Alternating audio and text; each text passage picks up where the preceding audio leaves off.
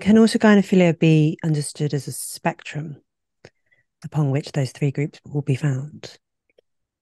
Well, I guess it's a spectrum in two senses. One is the particular focus of autogynephilic transsexuals varies somewhat. Some really focus on uh, what their bodies will look like and what their genitals will look like. Some focus on the interpersonal aspects of autogynephilia and how they will be viewed by others. Some focus on uh, dressing, uh, being made up as women, but they all have in common sexual arousal by um, uh, being aspects of a woman. Mm-hmm. And I think, you know, in they share more than they uh, differ. Mm. uh, but the other aspect, the other way they're a spectrum is that they vary in their intensity. That is, natal males with autogynephilia vary from, you know, yes, I have this fantasy and occasionally I indulge in masturbation thinking about it, to I need to become a woman. I need to get this surgery. And Mm-hmm. And intense so, distress if they're not able to do so. yes, yes, that's right. Mm. Yeah. So we're going to get on in a moment to why autogynephilia is so spectacularly controversial as a Sure. subject of study. Yeah. Um, at first, I just wanted to address that one of the key criticisms that some trans activists and others make of the concept of autogynephilia is to say that actually um, natal women also experience something like autogynephilia. What's your response to that particular criticism of the concept? Yes, I've um, heard that objection for years and doubted it. And just last year, I, with my longtime collaborator and ex PhD student Kevin Sue, published a very large study showing it is false. We recruited uh, natal males with autogynephilia,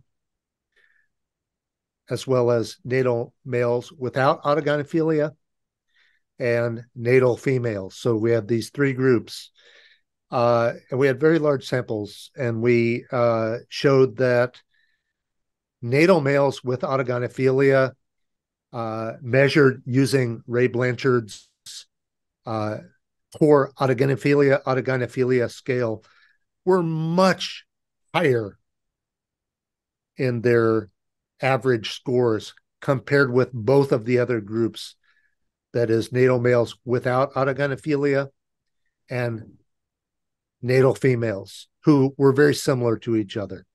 So Mm-hmm. that's just, that objection is just false.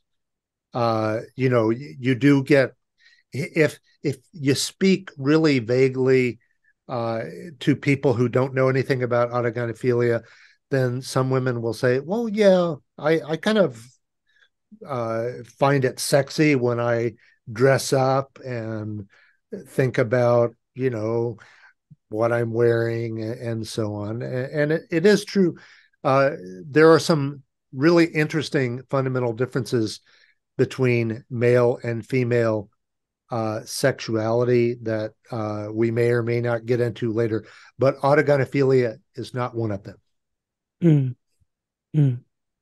And am I right in saying that most men who, do we say suffer from autogynephilia? I mean, it's clearly can be a very burdensome thing to experience. Men who experience autogynephilia, um, Experience is better. yeah, So suffer, the men who suffer, they are suffering from autogynephilic gender dysphoria, and not hmm, all men with autogynephilia develop gender dysphoria. Interesting. So some men would just sort of happily cross dress in their spare time and it would never cause them acute distress at any point. I I wouldn't say never because it's going Mm-hmm. to be you know it's going to be a little hard when they're in self-discovery mode because it's a weird thing that most teenage boys, for example, are unlikely to understand right away. And also, later on, to the extent that they have partners like girlfriends and wives, uh, that's often going to cause some distress, but they're not going to suffer in the sense of extreme dysphoria where they um, hate their current selves for not being female. So men who experience autogynephilia, a largish proportion of them, is the impression I get, would really, they don't identify in that way. They feel very uncomfortable about being described as such. And in general, are quite resistant to the whole concept of autogynephilia. Is that fair to say that that's even a majority of men who So experience it? it's very hard to know what the attitudes of most autogynephilic persons is because it's hard to recruit a representative sample and survey them. But Mm-hmm. there is certainly a subset of them that hate the idea. And I think that there are two reasons why they hate the idea.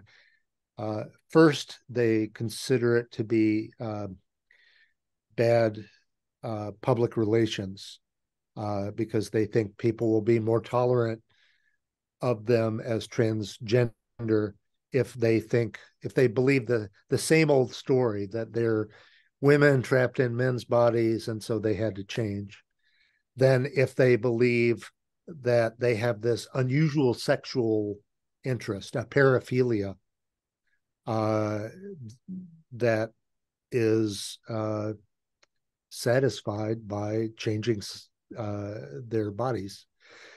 Um, the other reason is deeper and maybe more important even, and it is that people with uh, autogynephilic gender dysphoria, they have this deep need to think of themselves as like women.